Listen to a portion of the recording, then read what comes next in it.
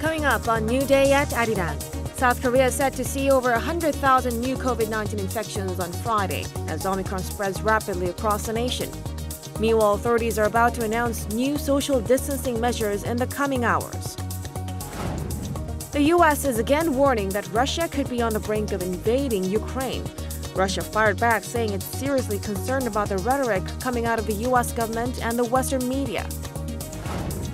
And over at the Beijing Winter Olympics on Thursday, South Korea had two figure skaters finish in the top 10 in the women's singles event for the very first time. Yoo Young secured 6th place and Kim Ye-rim came in 9th. Hello and welcome to this Friday edition of New Day at Arirang. I'm Mark Broom. Thank you for joining us. And I'm Kim Mo-gan. It's 8 a.m. in Seoul, Korea on February 18th. Over the next hour, we'll take a look at the big news stories of the day and get expert insights on the issues facing Korea and the world. We are going to start with the COVID-19 situation in South Korea, which is worsening by the day. Omicron spreading like wildfire across the nation. Officials forecasting yet another record number of daily infections on this Friday, this time in the 6-figure range for the very first time in South Korea.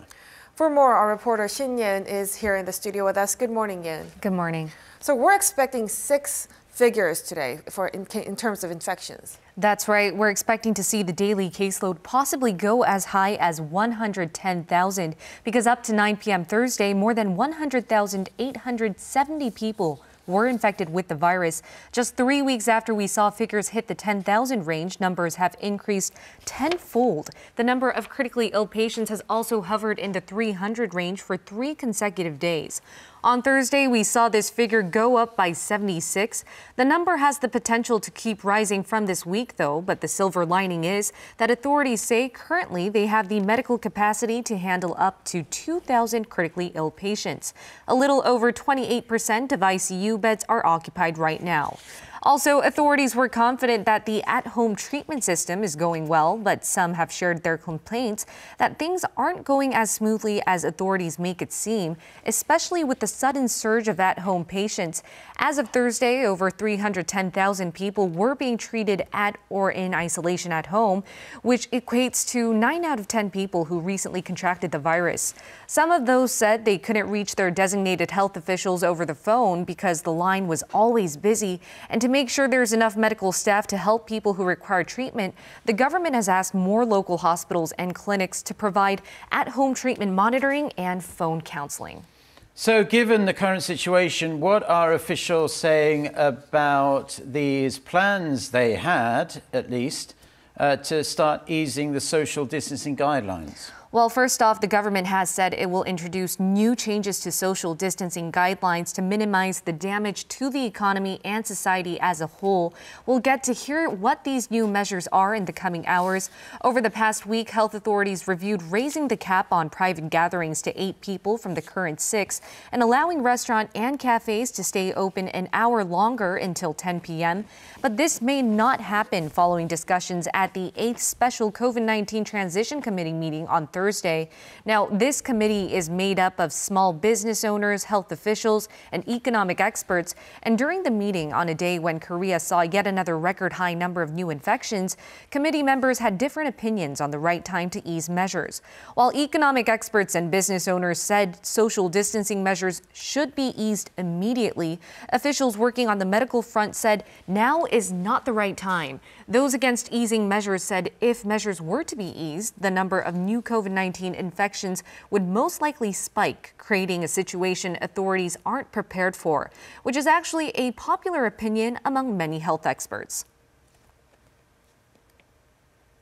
We'd be risking too much if we ease measures right now. Measures need to be eased after we confirm the surge has come down and we're certain that our medical capacity can handle the situation.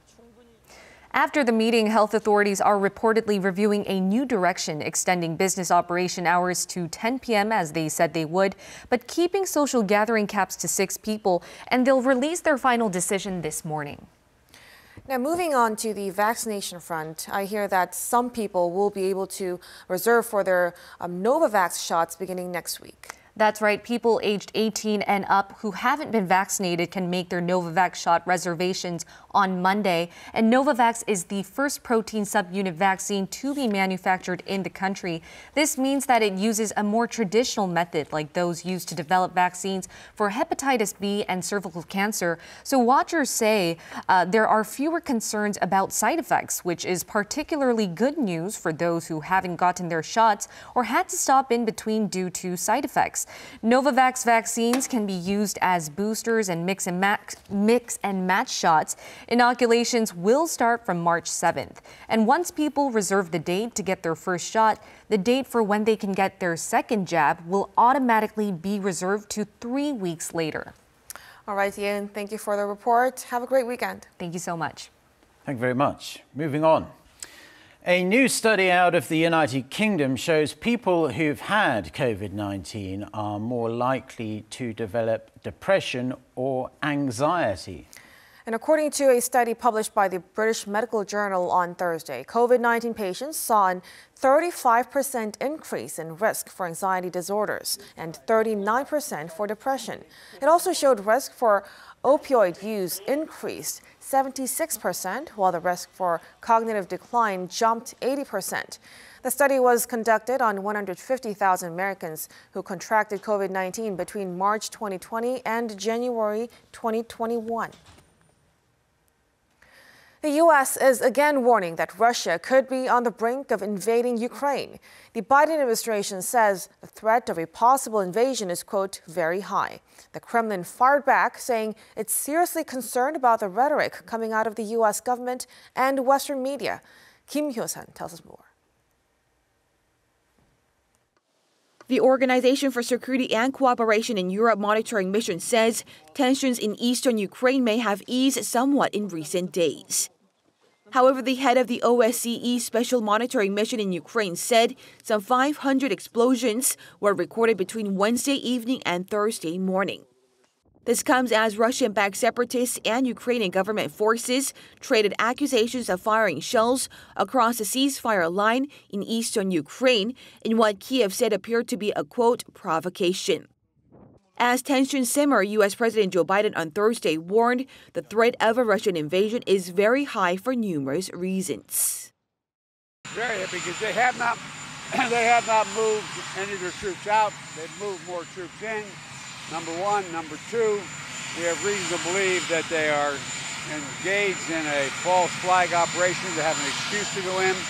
Every indication we have is they're prepared to go into Ukraine, attack Ukraine.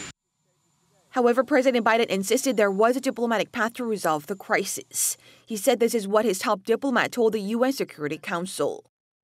In a surprise appearance at the UN on Thursday, U.S. Secretary of State Antony Blinken laid out the potential steps U.S. officials expect Moscow could take. Russia plans to manufacture a pretext for its attack. This could be a violent event that Russia will blame on Ukraine, or an outrageous accusation that Russia will level against the Ukrainian government. Criticizing Washington's rhetoric, the Kremlin expressed concern over the escalation of tensions that it says are partly inflamed by comments made by the West. Moscow decided to expel the U.S. Deputy Chief of Mission to Russia without elaborating on why. Russia's foreign ministry also called on the U.S. to stop supplying weapons to Ukraine. In a written response to Washington's security proposals, Russia outlined a series of demands it says need to be met in order for a de-escalation. These include the withdrawal of Western military advisors and instructors from Ukraine. In Europe, EU leaders showed unity on implementing tough sanctions on Moscow should Russia invade Ukraine. At a summit Thursday, the 27 EU leaders discussed diplomatic ways to try and resolve the standoff.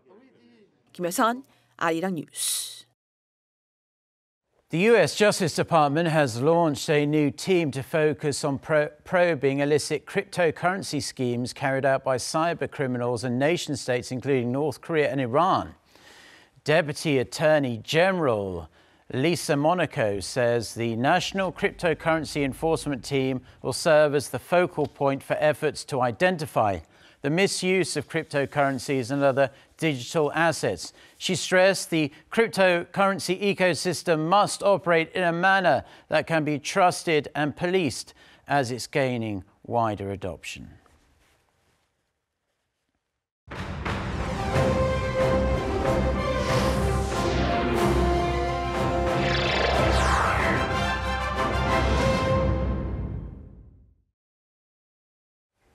Turning now to our coverage of the Beijing Winter Olympics. On Thursday, South Korea had 2 female figure skaters finish in the top 10 in the women's singles event for the first time.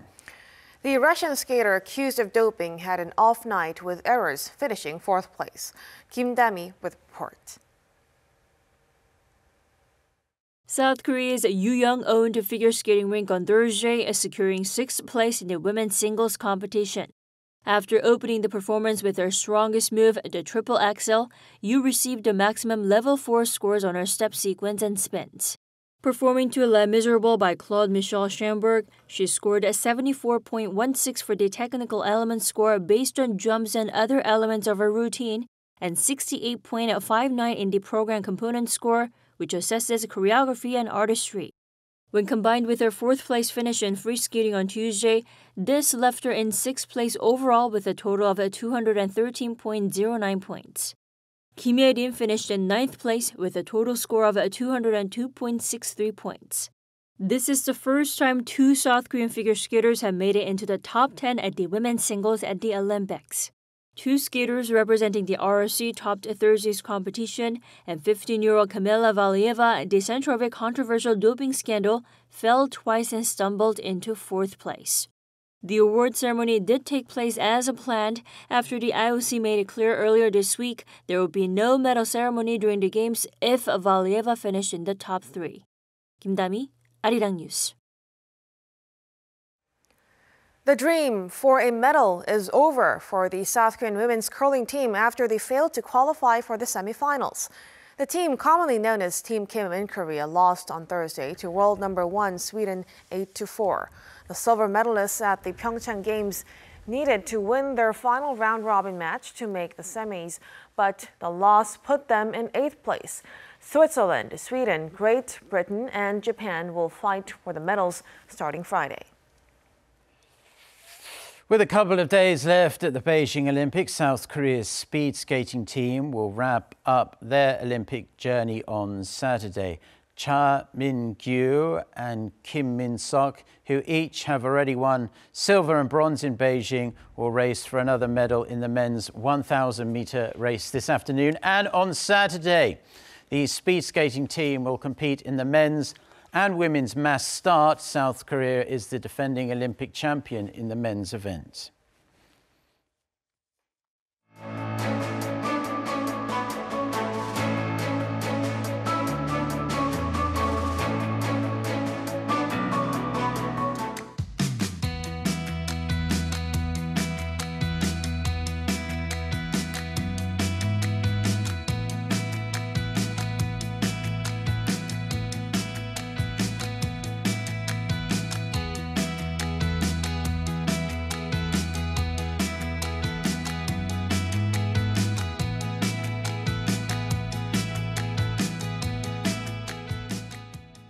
Now it's time for On Point, where we speak to experts to delve deeper into the biggest news stories in the spotlight right now. On Sunday, the curtain will come down on the 2022 Beijing Winter Olympics, with the torch to be passed to the next host city, Milan in Italy. As Tokyo showed us last year, it's never easy to hold such a huge sporting event during a global pandemic. But the general sentiment is that the Beijing Games haven't really gone as planned, at least as well as the Chinese government had hoped. From grim images of ski venues located in the middle of grey-looking industrial sites, athletes' complaints over their treatment and the food, to accusations of cheating by Chinese skaters, and even, as we just heard, a very high-profile alleged doping scandal. The Beijing Games have been far more underwhelming than the 2008 Games that were held in the same city. Viewing numbers are also sharply down, with NBC admitting 10 million fewer Americans have been watching than the same stage of the 2018 Olympics in Pyeongchang. That being said, some of these sporting achievements have dazzled, with countries like Germany, Austria, Norway, and Switzerland all scooping lots of medals. For South Korea, though, the medal haul has been relatively low, despite some individual standouts like Hwang Dae-hun and Choi Min-jung in speed skating. For more, we are joined by Yoon So-hyang, a reporter at South Korea's Chungang Daily. Good morning, and thank you for joining us. Good morning. It's good to be here. So firstly, how have you been finding the Olympics, and why do you think fewer people are turning to watch compared to the previous games? So actually today is day 17 of the 20-day-long Olympics, and we are almost done with 3 more days to go. But for the last 2 weeks, the Olympics for me have been an exciting but an unusual ride for sure. And I think it's almost inevitable to compare it with the Tokyo Games that took place just last summer. And I personally feel that people didn't pay as much attention to the Beijing Games as much as they did for Tokyo. And of course, decreased viewership numbers prove that the Beijing Olympics are on pace to be the least watched Olympics on record. I think there are a few different reasons for that. First, there's usually a breathing period between the Olympic Games, but COVID has changed that paradigm in addition to everything else. The Beijing Olympics were sort of thrown upon us just 6 months after the conclusion of the year-delayed Tokyo Games. So naturally, negative headwinds remained from the pandemic to a public that disapproves of the politics in China, to a lack of big-named athletic stars heading into the Games, especially with NHL players not participating, to a diplomatic boycott with a not so ideal time window for a large audience focused on the NFL and the Super Bowl in the US. These different reasons combined resulted in significant viewership decline, as you mentioned, and lower interest. But at the same time, that doesn't mean that the athletes and their achievement at the Games should also be downplayed. I think that since the Tokyo Games, the interest of Korean Olympics fans have shifted away from the medal count to the process and athleticism. And I also think that the public are channeling that energy to cheer for our athletes regardless of the results. And that's something that is positive for us and the athletes. Yeah, I mean, anyone who says they've competed in an Olympics, whether they win a medal or not, that's some achievement in itself. But for yourself personally, what would you say have been the highlights and the lowlights thus far at the Beijing Games? Right. To start off with the sort of darker side of the Olympics, I think that the low light has to be the CAS decision to allow Russian figure skater Kamila Valieva to compete at the Olympics despite a positive doping test. To give you some background, Valieva is a 15-year-old figure skater who quickly became the biggest story of the Olympics after testing positive for a banned heart medication in a urine test taken last December. And of course, there were backlash from figure skating fans, coaches, and commentators that this was an unfair decision, even with figure skating legend Kim Yeon-ah posting on her SNS page that athletes with doping problems should not be able to compete. IOC decided that they would not give out medals or hold a medal ceremony for any event that she medals in. And so for the team figure skating event, the United States still have not received their silver medals alongside Japan, who is also waiting for their bronze medals. But to some good news, it has once again been proved that Korea is still a short track powerhouse, with Choi Min-jung's 1500-meter gold in addition to Hwang Dae-hun's 1500-meter gold.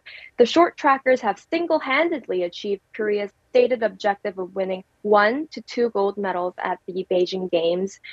Well, though it was expected that those medals would most likely be won in short track, that both Choi Min-jung and Hwang Dae-hun would be able to pull through amidst the crashes and controversies that dominated the early stages of the competition wasn't always a sure thing, which makes the 2 gold medals something of a consolation prize for Korea. Well, So-young, in terms of COVID-19, clearly organizers want to be safe, but do you think, the masks, safety protocols, and venues with barely any spectators actually stripped away much of the passion and magic and excitement of the Olympics? Right. In our perspective as viewers of the Olympics, sure, it wasn't the most popular Olympics for different reasons that we've already covered, including that it was during a worldwide pandemic. But I think the more important take here should be how it was for the Olympians who had to compete in something they had prepared for 4 whole years without any friends and family in the stands, but more importantly, amidst the anxiety that they might not be able to compete if they were to test positive for COVID at any time during the Olympics. And it did happen a couple of times, unfortunately. Most recently, U.S. figure skater and medal hopeful Vincent Do tested positive for COVID, costing him the chance to compete in the men's singles figure skating entirely. So for Olympians, masks and frequent COVID testings were, of course, not part of something that they were used to, but that doesn't mean those measures weren't necessary, because they were. But after covering the Olympics for the last 2 weeks, I think that the biggest throw-off for them was the possibility of catching COVID and being stripped of their once-in-a-lifetime chance to compete at the Olympics. And to have overcome that anxiety and finish their race on or off the podium, I think is itself an achievement that should be celebrated. All right. That was Yoon So-hyang, reporter of the Chungang Daily. Thank you so much for joining us. Thank you. Thank you.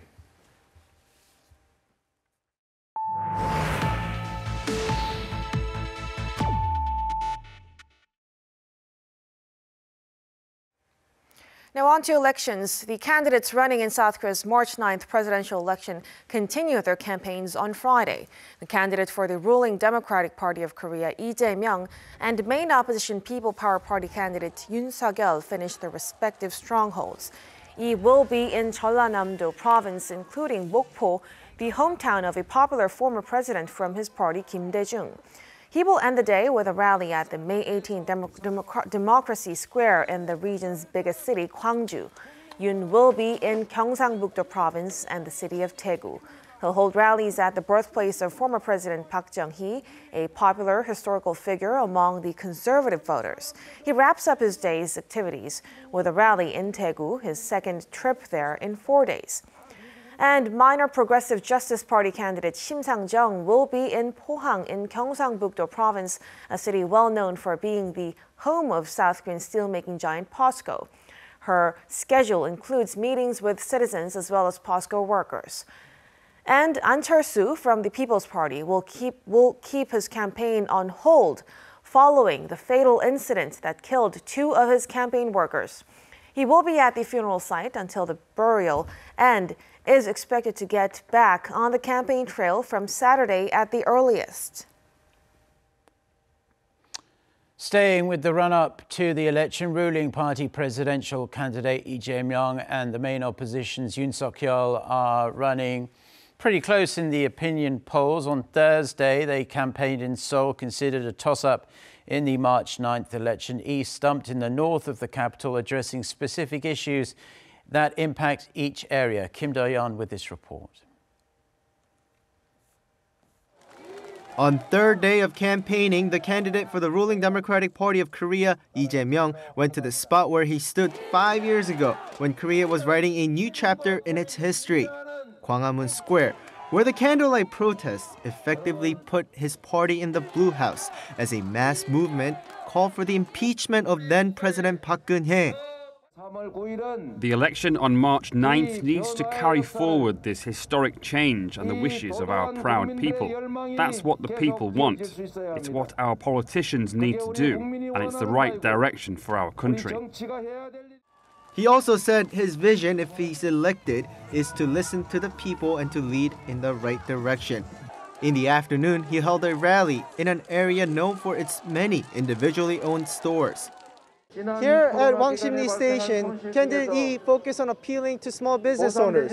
One pledge he made was that he will extend business hours until midnight for customers who've gotten a booster shot. He also proposed more financial support to help the small business owners who've been struggling in the pandemic. Through a debt amnesty, the nation will absorb the debts incurred because of COVID-19. This will make it possible to do business as normal. He reiterated he will increase the current supplementary budget bill to at least $41 billion. If that can't be done, he said he'll issue an emergency authorization to make the money available to those who need it. For his last rally, he stopped at one of the country's most famous hangouts for young people, the college neighborhood of Hongdae. There he promised to make life better for the younger generation. He said he knows the troubles they face and promised fair opportunities for everyone. On Friday, the candidate will go down to the liberal strongholds of Jeollanam-do province and Gwangju. Kim Do-yeon, Arirang News. The People Power Party's presidential candidate Yoon Suk-yeol is focused on cooling down South Korea's overheated housing market.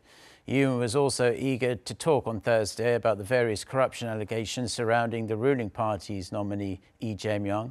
Lee Kyung-eun with this report. On day 3 of the campaign, Yoon Suk-yeol of the main opposition People Power Party also targeted the capital region, traveling through Gyeonggi-do province and Seoul.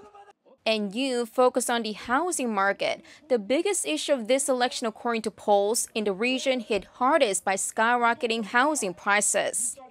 At the first stop, Anseong, Yoon blamed the situation on the Moon Jae-in administration. Anseong shows the fourth highest hike in housing prices in Gyeonggi-do province at 38%. What's driving up the price? Has your income gone up 38%? In Yongin, Yoon made the same rhetoric, calling on the need for a new government. Yoon Suk-yeol's other key message directly attacks his main rival Lee Jae-myung of the ruling Democratic Party over several corruption scandals. It is seen as a strategic effort by Yoon to mobilize supporters right here where Lee served as former governor. Yoon's offensive on Lee Jae-myung heated up in Seongnam, the very place where the controversial land development took place during his time as the city's mayor. In Seoul, Yoon once again addressed the housing market issues. In Songpagu and Seochogu districts, two of the areas with the most expensive housing prices outside of Gangnam. You are not rich even if you own a house that's worth $2 million. Because you only have one house, and you give all your income to pay taxes on it. Yoon had previously pledged to reduce comprehensive real estate taxes and to supply a total of 1.8 million homes in the capital region alone. Then Yoon met up with former lawmaker Yoo Seung-min, who vowed unconditional support for Yoon.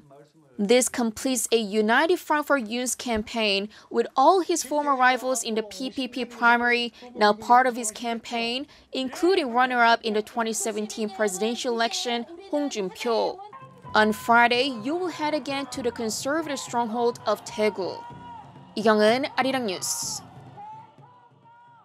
Justice Party candidate Shim Sang-jong visited Ulsan on Thursday, where she met with local shipbuilding workers. An Chol-soo from the People's Party kept his campaign on hold as he continued to pay his condolences to the campaign workers who died unexpectedly and suddenly on Tuesday. Kim Yeon-sung reports. Justice Party Shim Sang-jong's campaign headed to the southeast. Her team on Thursday visited the port city of Ulsan.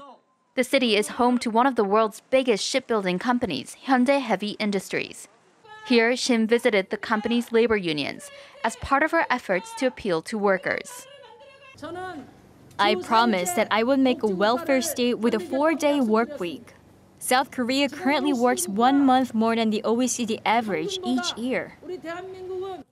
Shim Sang-jong also promised to turn Ulsan into the center of green mobility and provide the city with 10,000 electric cars. For candidate An Chol-soo from the People's Party, his campaign is on hold for a second day. Candidate An spent Thursday paying his respects to the deceased campaign workers. 2 workers died on the campaign trail on Tuesday, with carbon monoxide poisoning suspected to be the cause of death. An on Thursday afternoon first visited the funeral of the regional election commissioner, situated at Cheonan. In the evening, An is visiting the funeral of the bus driver in Kimhae. An will most likely stay at the funeral site until funeral procession, which is scheduled to take place Friday morning. Kim Hyun-sung, Arirang News.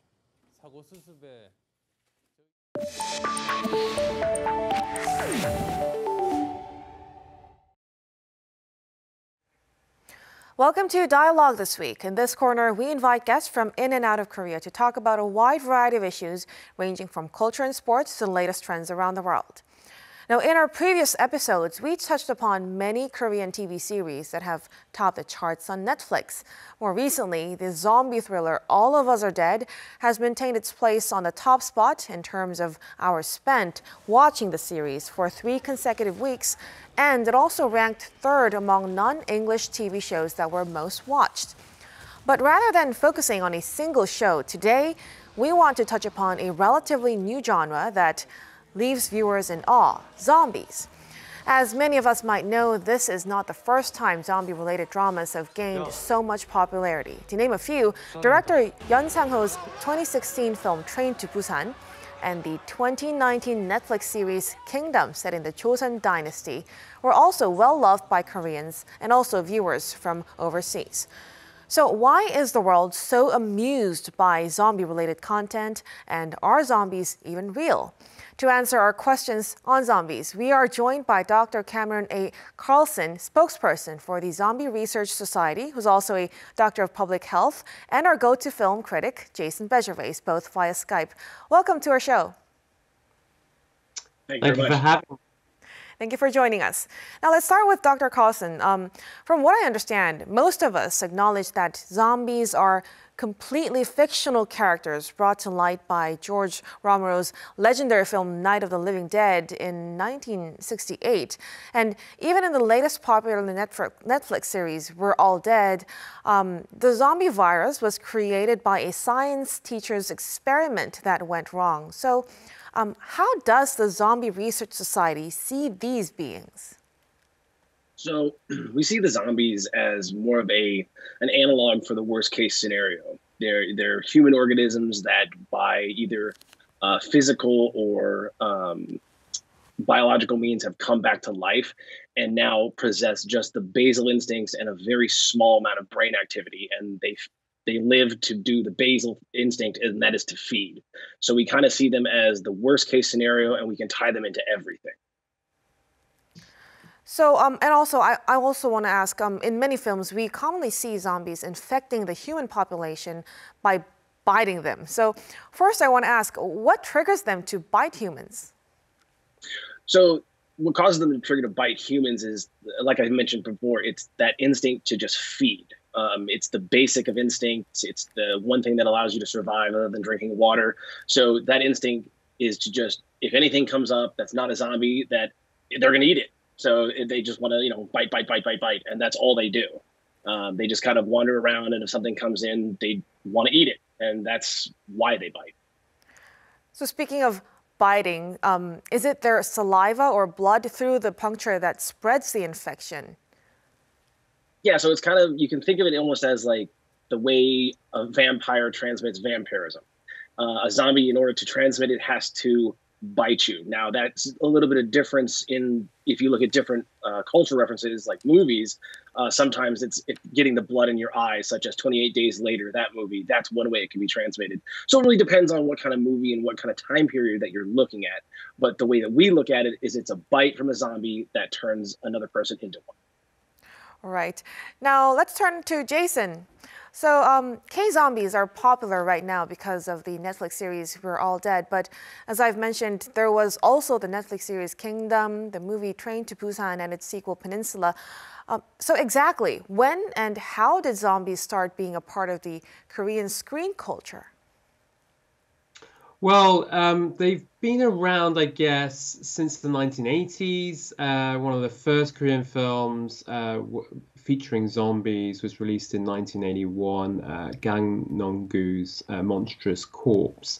But it wasn't really until 2016 with Yoon Sang-ho's Train to Busan that zombies in Korean films became immensely popular. There was also #Alive that was released in 2020. There's Yeon Sang-ho's sequel, Peninsula, and of course Kingdom. There's also the film Rampant that was released in 2018, starring Hyun-bin. It wasn't that popular, but certainly zombies in Korea are a big draw for audiences. I think if you look at some of the successful Hollywood films that have been released in Korea, not least World War Z that was released in 2013 that sold over 5 million tickets. Warm Bodies was released the same year. So I think Yeon Sang-ho saw an opportunity there and thought, well, you know, clearly zombies do have a box office draw, so why not feature a lot of zombies in my film? There's also 28 Days Later that Dr. Carlson mentioned. Danny Boyle's British film was released in 2002. That's long had quite a lot of affection amongst cinephiles here, and there's also the Walking Dead series as well. So certainly I think the zombies in films and series, I think the ones that have really struck a chord with audiences came from overseas initially, and then Yeon Sang-ho's Train to Busan, the popularity of that both locally and overseas has certainly had an effect in terms of the amount of content we see featuring zombies. Well, so it has been there for decades now. But so Dr. Carlson, now I want to make time for a comparison. So it seems like we see a significant difference in the characterization of zombies on screen. The so-called Western zombies are more lethargic, while these K-zombies are rather very active. Can you tell us about the different kinds of zombies? Yeah, absolutely. So the Western zombies that you're talking about originate from the 1968 film from George Romero. That's how we all saw it. That's how it came out. That's kind of all the historical references to zombies. That's the way they're portrayed. They meander around. They're slow. You see them in The Walking Dead. It's not until much later on in the late 90s, early 2000s with the Resident Evil movies come out that you're actually starting seeing, the K zombies that we're talking about, the fast movers. In the K zombies, those have become much more prevalent because they're much more terrifying. So World War Z, Train to Busan, Zombieland, all those in the more recent time frame, those have become the more prevalent ones because they're more exciting, they're more terrifying, they move quick, they're the main threat. So that's kind of where we're seeing the evolution go from the 1968, the Ramblers, to now the Sprinters. Then what about you, Jason? So from the films you've watched, what characteristics would you say are unique to K-zombies? Well, certainly they're very active. I remember watching the All of Us Are Dead trailer, and I was just really struck by how fast these zombies were moving.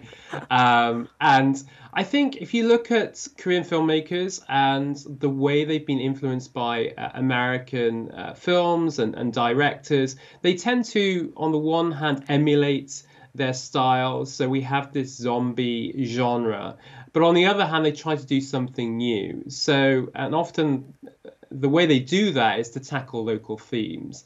And it's been interesting to see how these local themes are actually universal themes. So this idea of capitalism, this very competitive culture, and you certainly see that play out in All of Us Are Dead. It also plays out very well within the confinements of a train in Train to Busan. And so I think directors are very conscious of the fact that they are influenced by Hollywood cinema, but they want to do something new and try to tailor it towards local audiences. And I think that's one of the reasons why we see these zombies incredibly active. So Jason, what about the latest Netflix series, All of Us Are Dead? Was there anything different about the zombies there? Was it the zombies or something about the series that captivated international audiences? Well, I think the fact that it's set in a school is quite interesting. I think if you look at the zombie genre, I think it does tend to attract kind of younger crowds.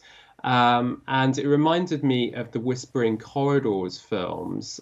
These are the films that were released in the late 1990s and early to mid 2000s. Well, actually, the series has continued almost throughout to this day.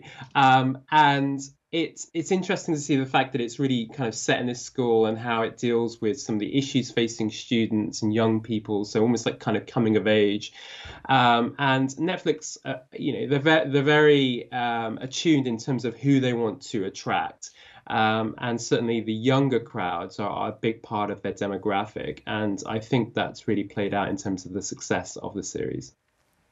Now, Dr. Carlson, since you're a member of the Zombie Research Society, why do you think zombies are good subject matter for story writers to use to depict issues in society? That's a great question because, as Jason touched on, it encapsulates basically everything that's going on in a particular region or time frame. In addition, it allows the writers to capitalize not just on zombies, but it also allows them to capitalize on what's even more terrifying, that is the actual human nature, like the dark side, the really, really dark side about where, you pit a normal human being up against a zombie who may have been their wife, their son, their daughter, you name it, and then takes it outside the realm of it strips all social castes away. Removes the money, removes the power, and then it allows them to portray just if you're in a situation where you need to survive with other humans, what are you willing to do in order to survive? And that, I think, is really what writers key on in order to make it terrifying, but also really hit home. Yes, because people can, relate to it more. Now, what about you, Jason? The expression 기생수 refers to a certain beggarly spirit. Do you think the societal depiction of this notion worked with a zombie contagion? Yeah, it does. It's quite a difficult watch, to be honest with you. It makes you feel very uncomfortable. I like the series somewhat, but I had issues with the way the way the director kind of captured some of these issues, not least the kind of the sexual abuse that takes place within the school. And it's interesting also how it kind of compares to like the film Parasite and of course the title 기생충. It invokes this kind of this mentality that's sort of incredibly competitive and trying to climb up that social ladder regardless of the cost. And there's also Squid Game as well. And I think there's certainly some similarities amongst these series and films. In terms of the issues that they're conveying, and I think they do tackle some of these very, very pressing difficulties facing society and the capitalist society that we're living in some ways it's enjoyable, but also somewhat can make us very uncomfortable while watching it. Mm-hmm. Totally can understand what you're saying.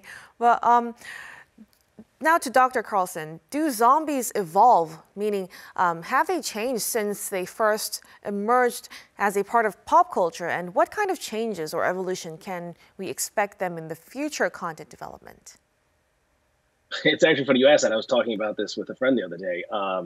You see as we talked about, you see the 1968 George Romero zombies, which were almost humanoid looking. You have them meandering about, you have them, basically you get that guttural noise, you have all of that.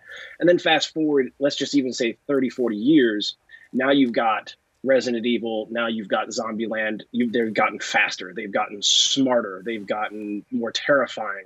You're introducing a whole bunch of different aspects when it comes to now they can jump, now that they can do all these higher level cognitive thinking, events. And now you go into Army of the Dead. And so now we're looking at the future because there's one scene in that film that you see the zombies can actually breed. And then they're in a casino and then Dave Bautista shoots one in the head and all of a sudden you see sparks. And unless you're looking at that really hard, you don't catch it. But now you're talking about robot zombies, which, is really out there in left field. But you're seeing a massive evolution and much more terrifying evolution than what we saw from basically the 1968 kind of cartoonish, but it's the canon, to Resident Evil, where we all know it was a game and they made it kind of unbelievable, to now we move into, okay, now they breed and they're being mechanized. So I think that we're going to see a lot of things in the future that just build on that theme. It just really comes down to what's going to scare people the most and what's going to get people to pay attention. But before we let you go, I want to ask a rather silly question. Dr. Carlson, you're a zombie expert. So when faced with a zombie, what should we do? And how do we win against a zombie? Okay, so if you're talking about Western zombies, just walk around them, or smack them in the head and destroy the brain. However, if you're talking about K zombies, run as fast as you can, or just don't even go outside. I mean, there's no point in that one. You will lose. But that's how in order to kill a zombie, you have to sever the brainstem or create massive trauma to the head. And again, if you're talking about K zombies, they can probably think at this point too. So you're out of luck. All right. Thank you for the tips. Well, I'm afraid we'll have to wrap up our discussion at this point. Thank you so much for making time for us, Dr. Carlson and Jason. It was a very amusing discussion. Look forward to speaking to you again soon.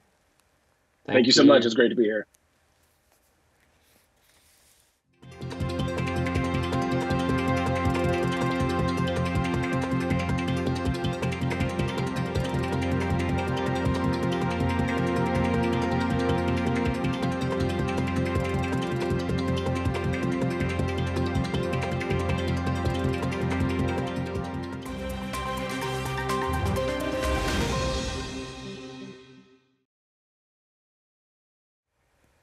Now, for a look at news from around the world, we turn to our Lee Jae-myung joining us live from the Arirang newsroom. Good morning. Good morning to you guys. So, Jae, our top story, France and its European allies have announced that they will begin withdrawing troops from Mali. Give us the latest. That's right. Just like you said, France and its allies fighting against the Islamist militants in Mali will begin their military withdrawal from the country after nearly 10 years of armed unrest. Now, a statement signed by France and its African and European allies released on Thursday noted that multiple obstructions by the ruling military government meant that the conditions were no longer in place to operate in the African nation.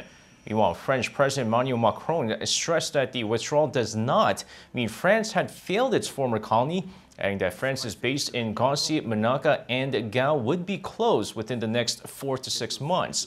Now, France has had troops in Mali since 2013, when it intervened to drive back Islamist militants advancing on the capital. However, the fight against the Islamist militants will continue in Niger, which agreed to host European forces on the border near Mali and Burkina Faso.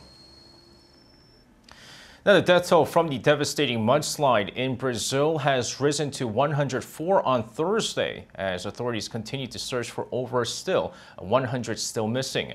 The number of deaths is expected to continue to rise in the coming days and possibly weeks.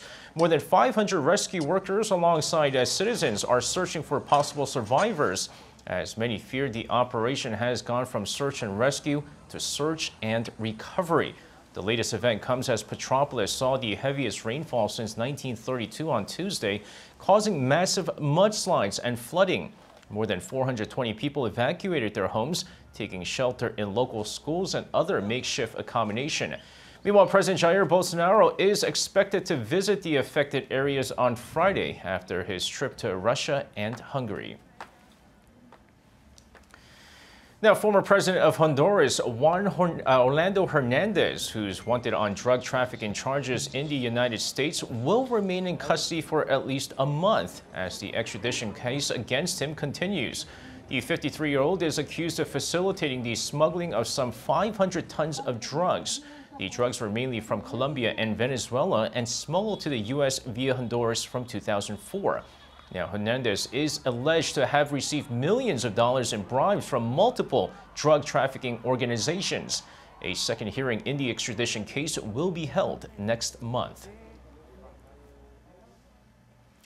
And finally, an Israeli farmer has been awarded a Guinness World Record after growing the world's heaviest strawberry.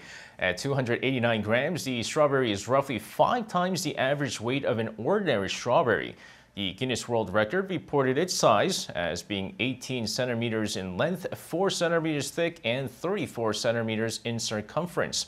Now, the record-breaking farmer said cold weather conditions in early 2021 slowed the ripening process, allowing for the giant strawberry to continue gaining weight. Now, the record-breaking strawberry was found a year ago and kept in a freezer until the record was confirmed.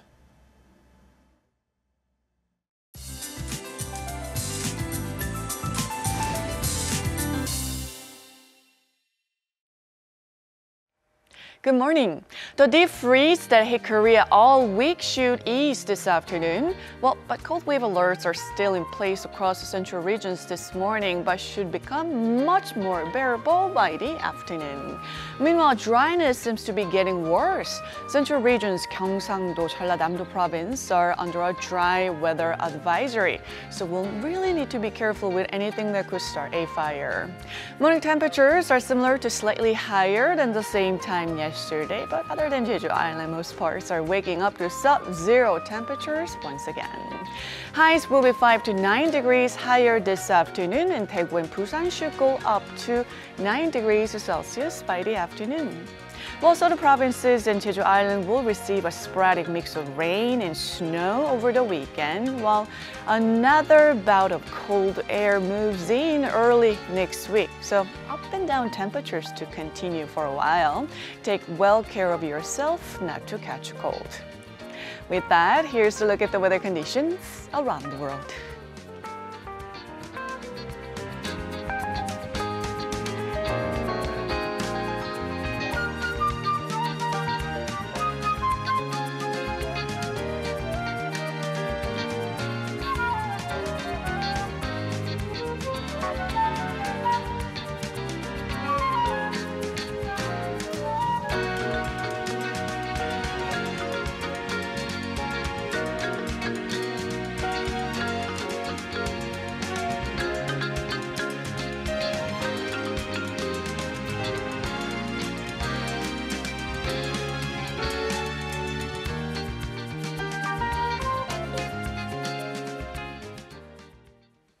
And that's all we have for now. Have a great weekend. Mark and I will be back for another episode of New Day at Arirang at 8 a.m. Korea time on Monday. I'm Kim Mo-gyan. And I'm Mark Broom. Thank you as always for watching. Have a wonderful couple of days off. Until next time, goodbye.